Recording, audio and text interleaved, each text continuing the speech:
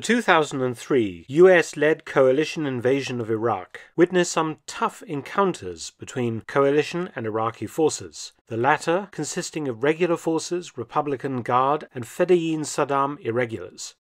Over a period of 3 weeks, coalition forces fought several battles as they advanced on Baghdad, but eventually caused the surrender of the entire Iraqi military.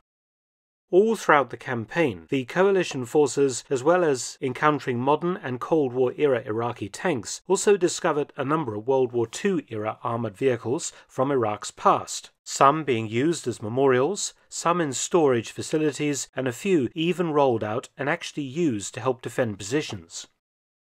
An amazing assortment of World War II-dated armored vehicles ended up being captured, representing several phases of Iraq's military history.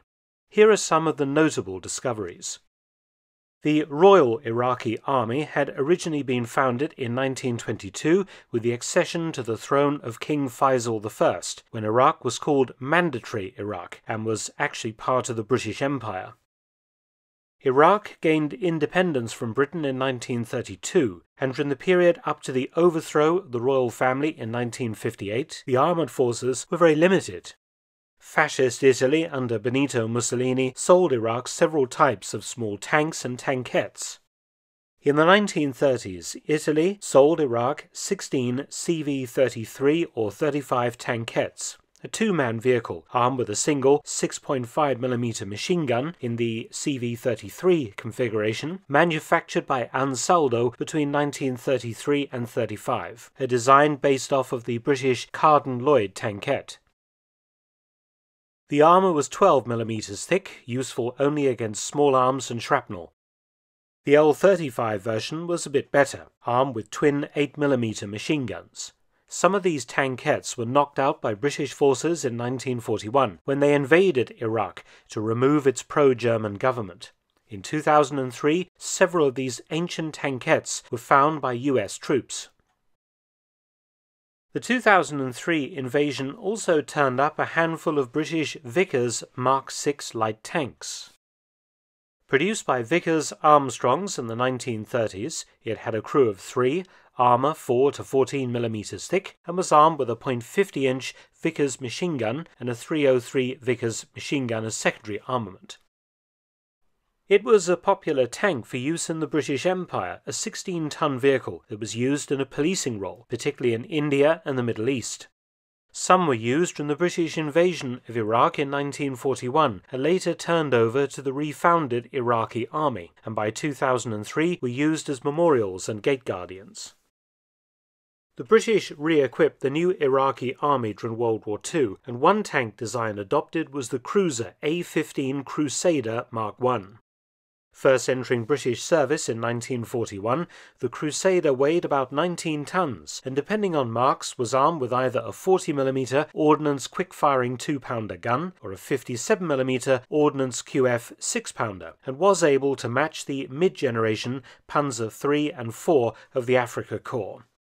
The Crusader was a vital tank during the Second Battle of El Alamein in 1942 and also at the Siege of Tobruk.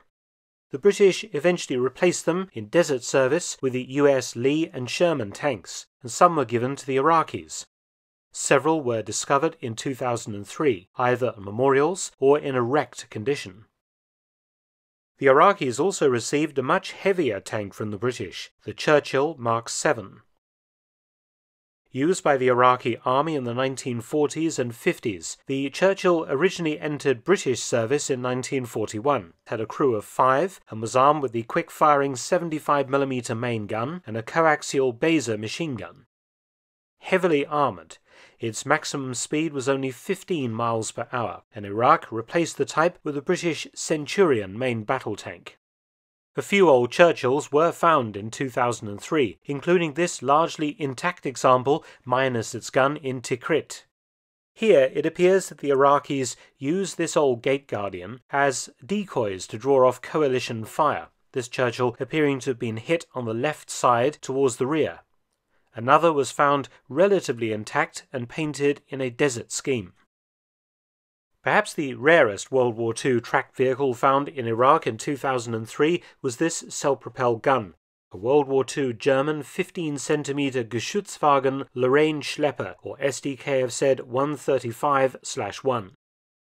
The design was an amalgamation created by the Germans following the defeat of France in 1940. The Germans married the 15cm SFH-13-1 howitzer with captured French Army Lorraine 37L tracked armoured transporter chassis.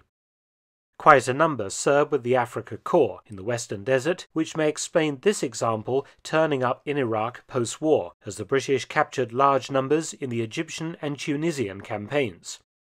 This example was found in Iraq in 2003 and was a monument vehicle at the entrance to an ordnance facility north of Basra. Sadly, once the invasion was over, locals partially stripped this rare vehicle for scrap, and it is interesting to note that the gun barrel is stuck in the full recoil position after the breech had exploded. Had the Iraqis tried to use this vehicle during the Battle of Basra?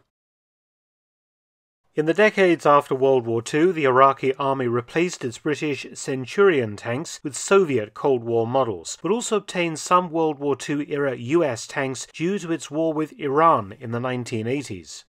Among the World War II US vehicles found in 2003 were several M36 Jackson tank destroyers.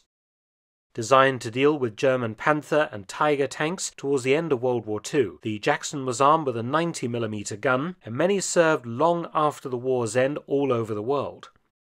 Iraq captured several from Iran, and in 2003 they were still appearing in Iranian army camouflage scheme. This M36B1 was damaged in 2003 during the Battle of Baghdad, probably a gate guardian that was hit by US fire by mistake, or perhaps deliberately it was used as a decoy by the Iraqis to draw off A-10 Warthogs and anti-tank fire. This M36, also ex-Iranian army, was less fortunate and was completely destroyed in 2003. Naturally, the Sherman figured in the Iraqis' tank inventory, and a few turned up in 2003. This example was found still in World War II US colours. This Sherman M4 A3HVSS was found by US troops at an abandoned Iraqi armoured vehicle school close to Forward Operating Base Spiker, and was later restored and used as a gate guardian at the base. You'll be pleased to hear that some of the vehicles discussed in this video were taken as trophies by coalition forces and taken back to their countries of origin, often being restored for display. But sadly quite a number remain abandoned and rusting away today, or have been entirely scrapped by locals. Many thanks for watching. Please subscribe and share, and also visit my audiobook channel, War Stories with Mark Felton.